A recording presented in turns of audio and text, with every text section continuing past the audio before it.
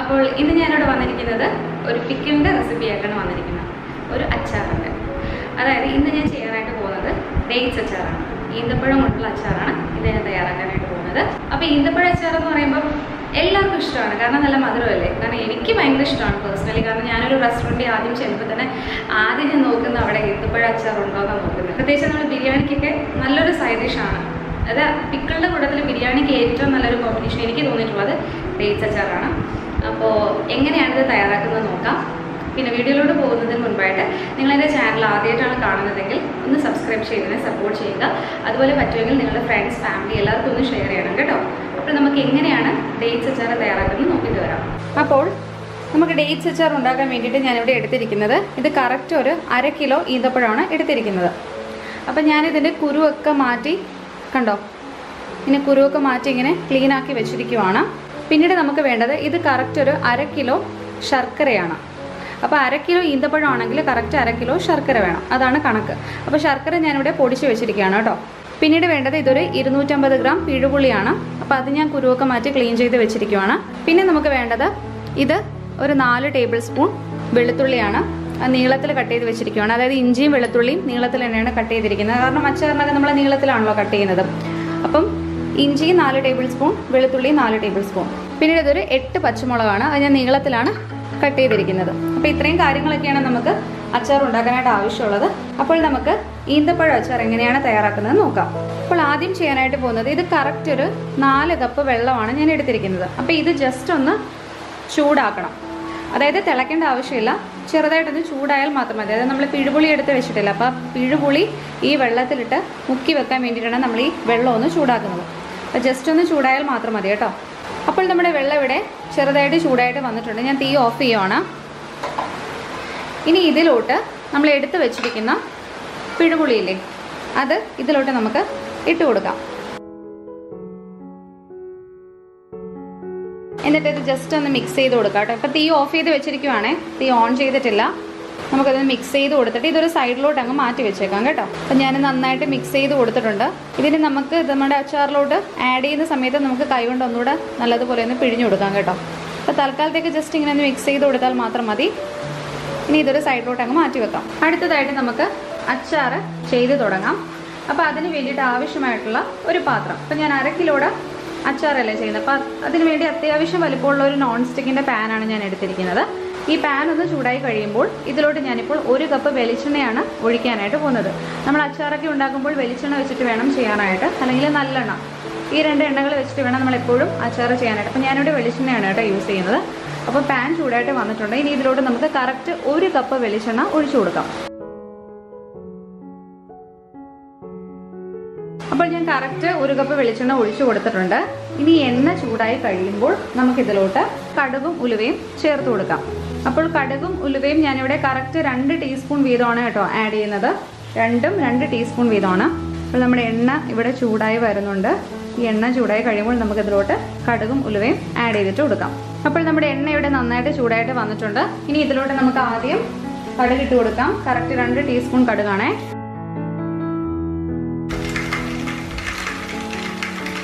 ഇനി അടുത്തത് ഇതിലോട്ട് 2 ടീസ്പൂൺ ഉലുവ ഇട്ട് കൊടുക്കാം.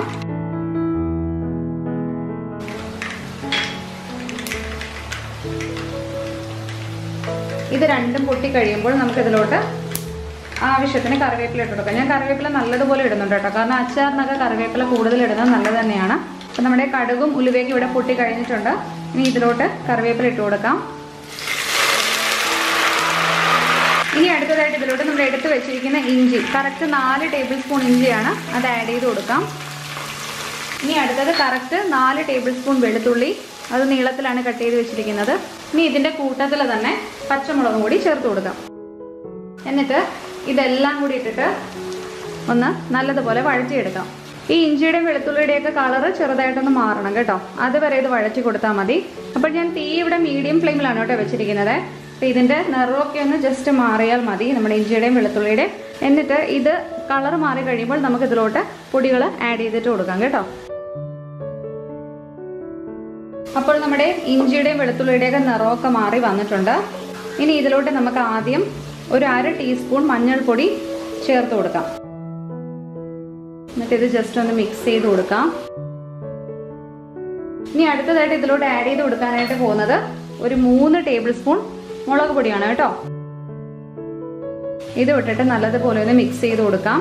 എന്നിട്ട് ഈ പൊടികളുടെ പച്ചമണം അധിക സമയം എടുക്കത്തില്ല, കാരണം മഞ്ഞൾപ്പൊടിയും മുളക് പൊടിയും മാത്രമല്ലേ ഉള്ളൂ, ഇച്ചിരി നേരം എടുക്കത്തുള്ളൂ. പച്ചമണം മാറുമ്പോഴത്തേക്ക് നമുക്ക് ഇതിലോട്ട് നമ്മൾ ക്ലീൻ ചെയ്ത് വെച്ചിരിക്കുന്ന ഡേറ്റ്സ്, അതായത് ഈന്തപ്പഴം ചേർത്ത് കൊടുക്കാം. അപ്പോൾ ഇതിന്റെ പച്ചമണമൊക്കെ മാറിയിട്ടുണ്ട്. നമുക്ക് ഇതിലോട്ട് ഈന്തപ്പഴം ആഡ് ചെയ്ത് കൊടുക്കാം. ഇത് നല്ലതുപോലെ ഒന്ന് മിക്സ് ചെയ്ത് കൊടുക്കാം. ഈ ഈന്തപ്പഴം ആഡ് ചെയ്തിട്ട് കുറച്ചു നേരം എണ്ണയിലിട്ടൊന്ന് വഴറ്റണം കേട്ടോ. ഏകദേശം നമുക്കൊരു 5 മിനിറ്റോളം നമുക്ക് എണ്ണയിലിട്ടൊന്ന് വഴറ്റിയെടുക്കാം. സത്യം പറഞ്ഞാൽ നമ്മൾ ഈ അച്ചാറൊക്കെ ഉണ്ടാക്കുമ്പോഴേ നമുക്ക് കൂടുതൽ സമയം പോകുന്നത് ഇങ്ങനെ കട്ട് ചെയ്യുന്നതിലൊക്കെയാണ്. ഇപ്പൊ തന്നെ ഈ ഒരു അച്ചാറിൽ എനിക്ക് കൂടുതലായിട്ട് സമയം പോയത് ഈ ഡേറ്റ്സിൽ കുരുവൊക്കെ ഇളക്കി മാറ്റുമ്പോഴും, പിന്നെ ശർക്കര പൊടിച്ചെടുത്തതിനും, പിന്നെന്താണ് നമ്മുടെ പുളിക്കകത്തുനിന്ന് ആ കുരുവും നാരും ഒക്കെ മാറ്റിയപ്പോഴാണ് സമയം പോയത്. അതിനാണ് കുറച്ച് സമയം എടുക്കുന്നത്. അല്ലാതെ നമുക്ക് കൂട്ടുന്നതിന് വലിയ പാടൊന്നുമില്ല. അത് ഏത് അച്ചാറിനും അങ്ങനെ തന്നെയാണ്, കട്ട് ചെയ്യുന്നതിനാണല്ലോ ഏറ്റവും കൂടുതൽ സമയം എടുക്കുന്നത്. അപ്പോൾ ഇതൊരു നമുക്കൊരു 5 മിനിറ്റോളം നമുക്കൊന്ന് വഴറ്റി കൊടുക്കാം. അതിനുശേഷം നമുക്ക് ഇതിലോട്ട് നമ്മൾ നേരത്തെ പുളിവെള്ളം ചെയ്ത് വെച്ചില്ലായിരുന്നോ, അത് നമുക്ക് ഇതിലോട്ട് ആഡ് ചെയ്തിട്ട് കൊടുക്കാം കേട്ടോ.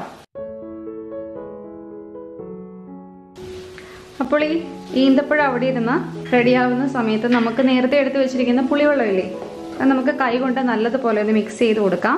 എന്നിട്ട് ഇത് മൊത്തത്തിൽ അങ്ങ് ആഡ് ചെയ്യുക കേട്ടോ ചെയ്യുന്നില്ല. നമ്മൾ വെള്ളം മാത്രം എടുത്തല്ല ആഡ് ചെയ്യുന്നത്, മൊത്തത്തിൽ അങ്ങ് ഈ പുളിയും വെള്ളവും എല്ലാം കൂടെ ഒരുമിച്ച് അങ്ങ് ചേർക്കുകയാണ് ചെയ്യുന്നത്. അതുകൊണ്ടാണ് ഞാൻ ആദ്യം പറഞ്ഞില്ലേ, ഈ കുരുവും നാരും എല്ലാം എടുത്ത് കളഞ്ഞിട്ടാണ് പുളി വെച്ചിരുന്നത്. അപ്പം അതിനകത്ത് പ്രത്യേകിച്ച് അഴുക്കും കാര്യങ്ങളൊന്നും ഇല്ലല്ലോ. അപ്പം ആദ്യമേ നമ്മളങ്ങനെ ചെയ്യണമെന്ന് പറയുന്നത് അതുകൊണ്ടാണ് കേട്ടോ. അപ്പം നമ്മൾ മൊത്തത്തിലാണ് ഇത് ആഡ് ചെയ്ത് കൊടുക്കാനായിട്ട് പോകുന്നത്. അപ്പം നമ്മുടെ പുളിവെള്ളം ഇവിടെ ഞാൻ നന്നായിട്ട് മിക്സ് ചെയ്തെടുത്തിട്ടുണ്ട്. ഇനി ഇത് നമുക്ക് ഈ ഈന്തപ്പഴത്തിലോട്ട് ആഡ് ചെയ്തിട്ട് കൊടുക്കാം. എന്നിട്ട് ഇതെല്ലാം കൂടി ഇട്ടിട്ട് നല്ലതുപോലെ ഒന്ന് മിക്സ് ചെയ്യാം.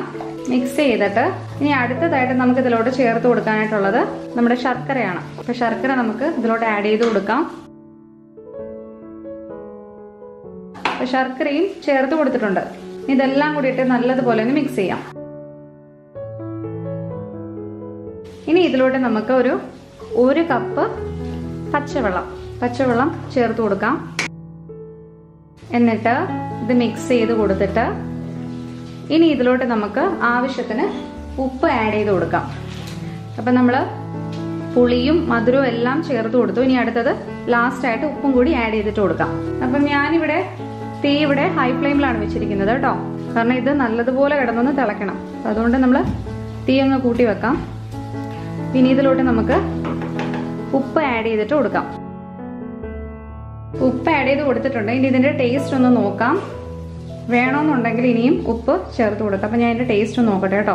അപ്പൊ ഒരു ശകലം കൂടി ഉപ്പ് ആവശ്യമുണ്ട്. അപ്പം ഉപ്പൊക്കെ ഇവിടെ കറക്റ്റ് ആയിട്ടുണ്ട്. അതായത് ഉപ്പ്, മധുരം, പുളി എല്ലാം ഇവിടെ കറക്റ്റ് ആയിട്ടുണ്ട്. അപ്പൊ ഇനി ഇത് അടച്ചു കൊടുക്കുകയൊന്നും വേണ്ട, തുറന്നു തന്നെ ഇരിക്കട്ടെ. എന്നിട്ട് ഇത് നല്ലതുപോലെ ഒന്ന് തിളയ്ക്കണം. നല്ലതുപോലെ വെട്ടി തിളച്ചതിന് ശേഷം നമുക്ക് തീ അങ്ങ് ലോയിലോട്ടാക്കാം. എന്നിട്ട് നമുക്ക് ഇത് നല്ലതുപോലെ കുറുക്കിയെടുക്കാം. നമ്മുടെ അച്ചാറിന്റെ ഒരു പരുവം ഉണ്ടല്ലോ, കുറച്ച് കുറുകിയിരിക്കുന്നത്, ആ ഒരു പരുവത്തിൽ വരെ നമുക്കിത് കുറുക്കിയെടുക്കാം. അപ്പൊ ലോ ഫ്ലെയിമിൽ ഇട്ടിട്ട് ചെയ്താൽ മതി, അപ്പോഴത്തേക്ക് നല്ലതുപോലെ സെറ്റ് ആയിക്കോളും. അപ്പോൾ നമ്മുടെ മിക്സ് ഇവിടെ, അതായത് നമ്മുടെ അച്ചാർ ഇവിടെ തിളച്ച് തുടങ്ങിയിട്ടുണ്ട്. നല്ലതുപോലെ ഒന്ന് വെട്ടി തിളയ്ക്കണം കേട്ടോ. മിക്സ് ചെയ്ത് കൊടുക്കാം. ഇത് നല്ലതുപോലെ തിളച്ചതിന് ശേഷം നമുക്ക് തീ അങ്ങ് സിമ്മിലോട്ടാക്കാം.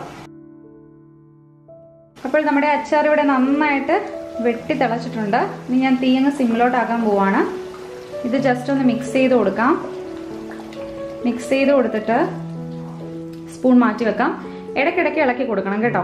എന്നിട്ട് ഇത് നിങ്ങളുടെ വീട്ടിൽ നമ്മൾ അച്ചാറൊക്കെ ഇടുമ്പോൾ നമ്മളുടെ ആ ഒരു പരുവം ഉണ്ടല്ലോ, ഓരോ വീട്ടിലും ചിലപ്പം കുറച്ച് വെള്ളം കണക്കിരിക്കുന്ന ഇഷ്ടമായിരിക്കും, ചിലയിടത്ത് നല്ല തിക്കായിട്ടിരിക്കണമായിരിക്കും. അപ്പം നിങ്ങളുടെ ആ ഒരു ഇഷ്ടത്തിനനുസരിച്ച് ആ ഒരു പരുവം വരെ നമുക്കിത് ലോ ഫ്ലെയിമിൽ ഇട്ടിട്ട് വേവിച്ചെടുക്കാം. ഇടയ്ക്കിടയ്ക്ക് ഇളക്കി കൊടുക്കാൻ മറക്കരുത് കേട്ടോ. അടച്ചു വെക്കൊന്നും വേണ്ട, തുറന്ന് തന്നെ വെച്ചിട്ട് ഇങ്ങനെ ലോ ഫ്ലെയിമിൽ ഇട്ടിട്ട് വേവിച്ചെടുത്താൽ മതി കേട്ടോ. അപ്പോൾ നമ്മുടെ അച്ചാർ ഇവിടെ കറക്റ്റ് ഒരു 20 മിനിറ്റോളം ഞാൻ ലോ ഫ്ലെയിമിലിട്ട് വേവിച്ചെടുത്തിട്ടുണ്ട്. അപ്പം ഇതാ ഇങ്ങനെ ഈ ഒരു കൺസിസ്റ്റൻസി ഇങ്ങനെ ആയിട്ടുണ്ട്. ഇതിപ്പോൾ മുകളിൽ എണ്ണയാണ് കേട്ടോ ഈ തെളിഞ്ഞ് കാണുന്നത്. സംഭവം അച്ചാർ കുറുകിയിട്ടുണ്ട്, കണ്ടോ, ഈ ഒരു പരുവത്തിലായിട്ടുണ്ട്. അപ്പം ഞാൻ ഈ ഒരു ടൈമിൽ തീ ഓഫ് ചെയ്ത് കൊടുക്കാനായിട്ട് പോവാണ്. കാരണം ഇരിക്കും തോറും ഇത് കുറുകത്തതേ ഉള്ളൂ. ഈ മുകളിൽ ഈ കാണുന്നത് എണ്ണയാണിങ്ങനെ വെള്ളം കണക്ക് തെളിഞ്ഞ് കാണുന്നത്. അപ്പം അച്ചാറിൽ നല്ലതുപോലെ എണ്ണ വേണമല്ലോ, എന്നാലേ കൂടുതൽ ദിവസം ഇരിക്കത്തുള്ളൂ. അപ്പം ഞാൻ തീ ഇവിടെ ഓഫ് ചെയ്ത് കൊടുത്തു. ഇനി ഇത് കുറച്ചു നേരം ഇങ്ങനെ ഇരിക്കട്ടെ. അതിനുശേഷം ഇതിൻ്റെ ചൂട് മാറിയിട്ട് നമുക്ക് വേറൊരു പാത്രത്തിലൂടെ ഇത് മാറ്റാം. അപ്പോൾ എങ്ങനെയാണ് ഡേറ്റ്സ് അച്ചാർ തയ്യാറാക്കുന്നത് നിങ്ങൾക്ക് എല്ലാവർക്കും മനസ്സിലായിട്ടുണ്ടല്ലോ. അപ്പോൾ ഉറപ്പായിട്ട് നിങ്ങളിത് ട്രൈ ചെയ്ത് നോക്കണം. നിങ്ങൾ ട്രൈ ചെയ്തിട്ട് അതിൻ്റെ ഫീഡ്ബാക്ക് ഒരു കമൻറ്റ് ആയിട്ട് പോസ്റ്റ് ചെയ്യണം കേട്ടോ.